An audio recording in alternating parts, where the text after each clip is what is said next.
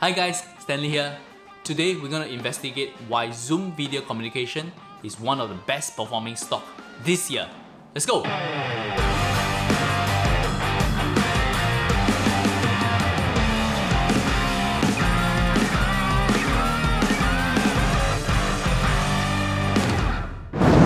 Hello again, how are you guys?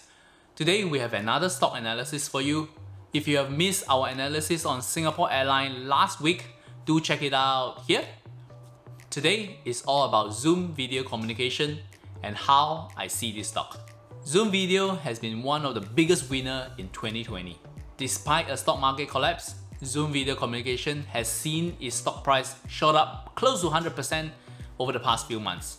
And this company is just 9 years old. And its history goes back to its founder, Eric Yuan. My name is Eric Yuan. I'm the founder and CEO of Zoom Video Communications. Eric was working with Cisco in the Webex team, Cisco video conferencing division. But in the job, he heard directly from customers on why they are not satisfied with Webex. This is because times are changing and people are connecting to video calls through different devices. But Webex has been built in the PC era. Eric then did the logical thing. He quit Cisco and started Zoom Video Communication.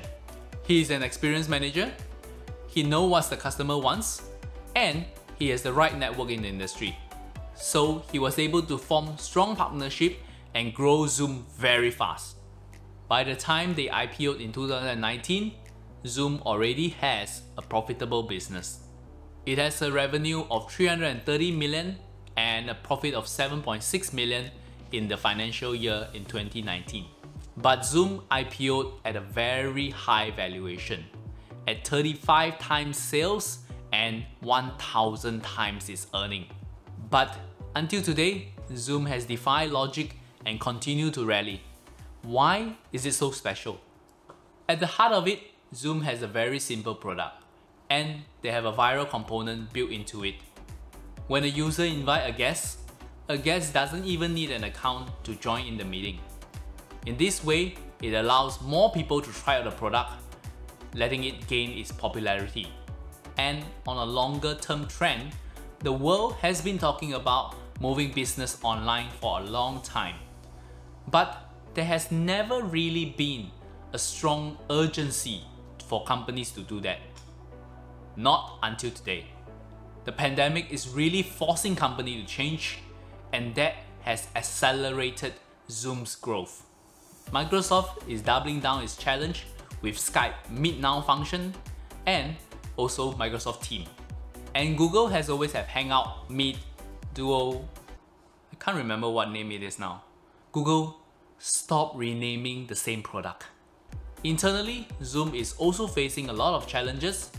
Because of its ultra-fast growth, its service has attracted hackers and vulnerabilities has been found in the service. I'm sure over time, they'll be able to work out the bugs. I'm sorry, was that your auntie? But it shows that Zoom was also taken by surprise from its own growth. Moreover, the company is still very dependent on just one product. It is essentially a one-product company, and that is a very risky proposal for investors. And its valuation is hard to swallow. It's now trading at about 50 times sales and more than 1,300 times its earning. If you think that its valuation is high during its IPO, I do not know what to call it now.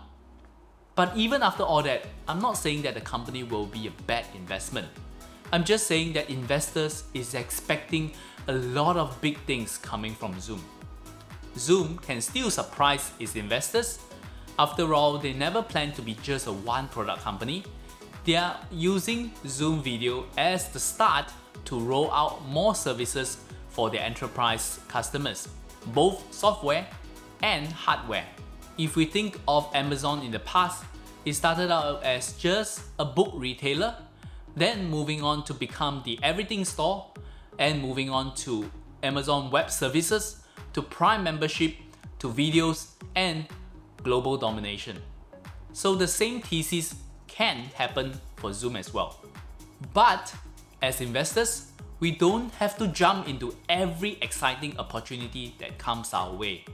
We have to find stock that is suitable for us.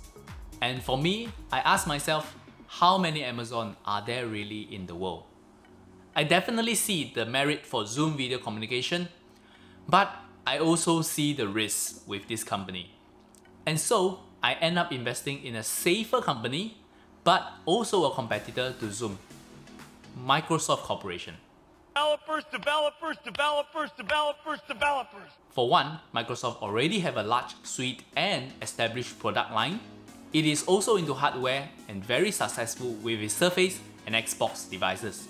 It is also growing fast at 24% a year over the past 3 years. So basically, Microsoft is what Zoom hoped it will be when it's successful. So instead of hoping that Zoom will one day become Microsoft, wouldn't it be safer to just invest in Microsoft? We have actually shared a long detailed report on Microsoft within our VIA club for hundreds of our members. But in this video, there's only one lesson I want to share with you, which is it is always exciting to invest in new growth company like Zoom. And when we win big, we earn huge bragging rights.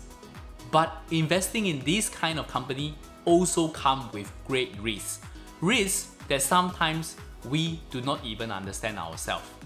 So, if you're a new investor, I will really urge you to start with safer stock first to build up your core portfolio.